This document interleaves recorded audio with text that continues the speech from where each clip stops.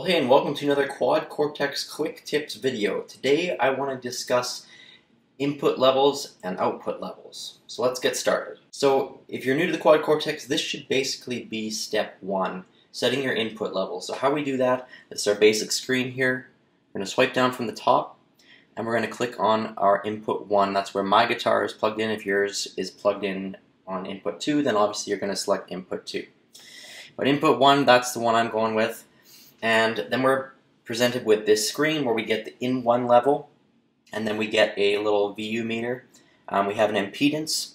We have a type, whether it be mic or instrument. Mine is set to instrument. If you have it set to mic, you can also select phantom power. It's grayed out by default for instrument. And then you have a ground lift on the far right. So input levels, it's pretty easy to kind of dial it in. My best advice is take the guitar you're going to use the most or the loudest guitar that you have and set the input level so that the meter is just touching the red every once in a while. So if I strum a hard G chord, you can see how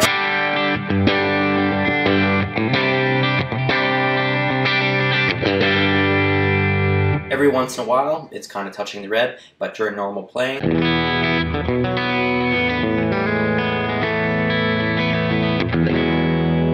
it is basically in the green the whole time. So that is a quick and dirty way. Obviously you can see here I've got mine set to 4.7 dB. I can't remember what the out of the box setting is, but probably 0 at Unity. But yeah, mine is a 4.7 dB boost on the particular guitars that I play, which happen to be Telecasters or Telecaster style guitars. When it comes to impedance, you're pretty much going to leave it at the 1M impedance.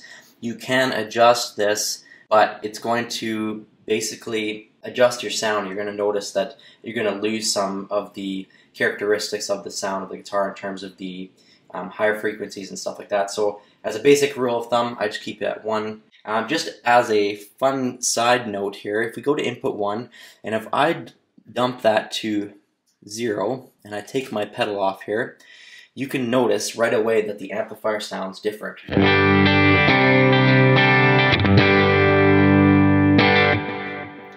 And then if I put that back up to 4.7 where I had it before, you can see that my guitar is basically hitting the amp harder. And that makes sense because I'm adding 4.7 dB more volume than factory setting was on the Quad Cortex. So again, very important to set this up because your presets will sound drastically different if you don't have this set up properly. Alright, so obviously we have our input level set. The other stuff we're going to pay attention to before we go to the output side is the actual blocks that we have in our chain. So as you can see here, I've got a couple different amplifiers. I've got an IR, and then I'll have my output down here at the multi-out. So let's talk quickly. On my input side, all I have is noise reduction. That's not going to do anything to your overall input level coming into the blocks. That just basically reduces any extraneous noise. If you turn that off, you can notice sometimes in noisy environments you'll get some artifacts and stuff like that that are not very pleasing when you're not actually playing guitar. So I usually have my noise reduction set to about 30%. And then let's take a look at our amplifier. So I'm using a capture right now, and basically the thing I've noticed about captures is they're very much all over the place, whether it be a capture of a pedal or a capture of an amplifier. They're very sporadic, and I generally find myself either having to clean it up by bringing down this overall volume because it's clipping or very, very hot signal coming into my interface, or conversely I'll have to boost this because I'm taking off gain just for my own personal preferences, that sort of thing. So first rule of thumb before you have anything else on the grid is basically take a look at your amplifier and your cabinet and just have a dry signal essentially. I'll even turn this stuff off just so you guys can kind of see how they affect things once you add them in. That's just reverb and delay and compressor. But this is just basically an amplifier and an IR or a cabinet, and that's what this sounds like here.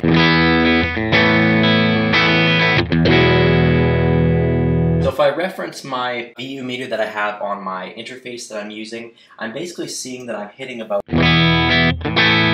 -3 basically all the time. Now, a couple things to keep in mind. You can obviously take put the Quad Cortex into a digital audio workspace, and you can look at the levels as they're coming into your DAW to kind of set different levels for presets depending on how loud or how soft you want them to be.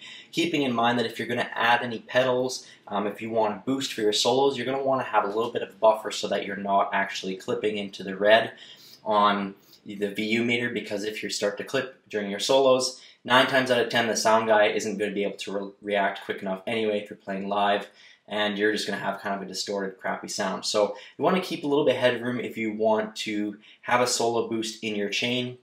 That's how I essentially approach that. And then obviously if we add in like a compressor and stuff like that, you can see depending on how you have it set, I basically use the dual compressor for most of my presets, and then I just basically adjust the compressor side of things. I don't touch the mix normally. If anything, I'll turn it down to maybe 80%, but as you can see it's at 100% and it sounds...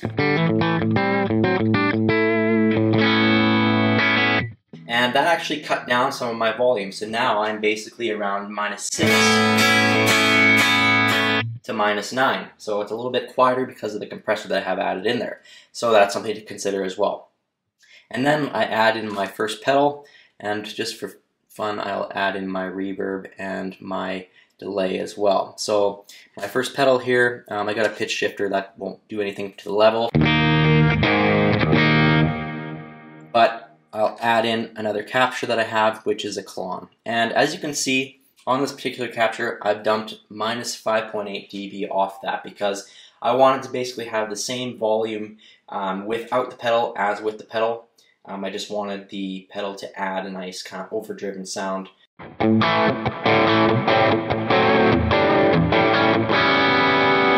I take that off,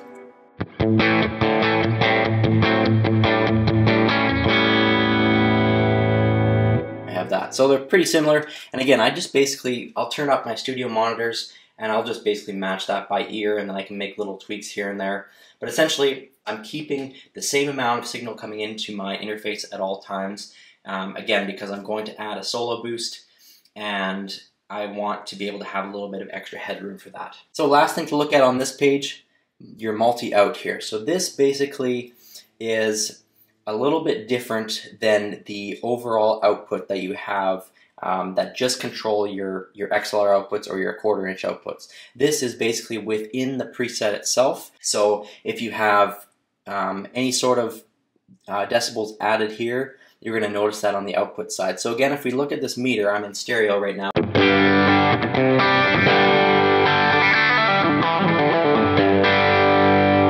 And I could probably even increase that a little bit more, but because I like where it's sitting with regards to the VU meter on my interface, I'm going to leave that right there. So I'm not into the red at all, I'm just basically on the green, the higher end of the green, and that's totally fine.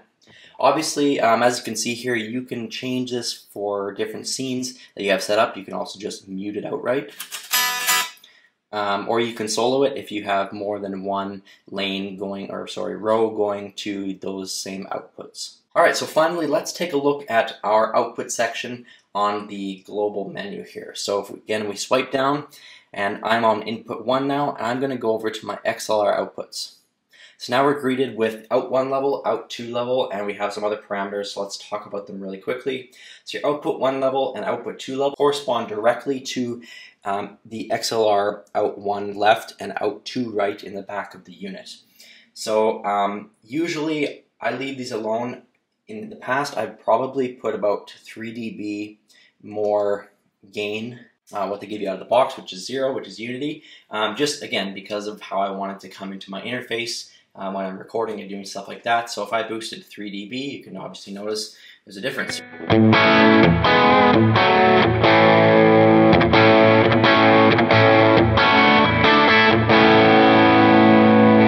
Again, you notice those meters here, they're not going into the red. If they do touch the red every once in a while, that is totally fine. The ground lifts you would only use if you're having sort of a ground loop problem. You'd be able to hear that and notice that, and you can throw these on and take them off as you need.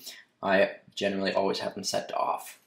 Mute, just very self-explanatory. If you wanted to mute one side or the other, you can do that, and then it grays out the entire line there. Alright, so that's the basics of inputs and output gain on the Quad Cortex. Again, if you're new to the unit, this should be one of the first things you do even before building your first preset. You definitely want to set that input gain and get your guitar optimized for the Quad Cortex in terms of the input level that is coming into the unit itself. It will make your life a lot easier. So if you found this video helpful, please hit that subscribe button and hit that bell notification icon so you never miss another video.